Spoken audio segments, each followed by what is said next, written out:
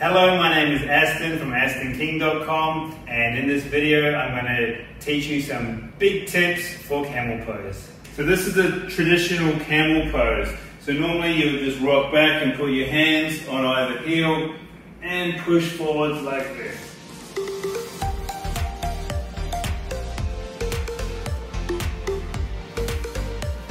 But the first variation I'm going to teach you is actually to lift your feet up onto your tippy toes like that, just so your heels are a little bit more accessible. You don't have to reach down quite as far.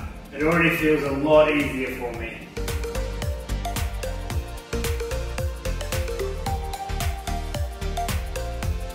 Okay, now if that's still too hard for you, then another option is to just do it one arm at a time. So I'll put my left arm down and the right arm can go up like this.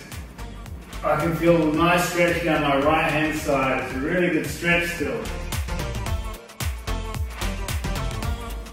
It can be a little bit intense, so I'll just take a short break in between poses. Do a quick child's pose. And now the other side. Rocking back with our right arm. Left arm goes high, just like that.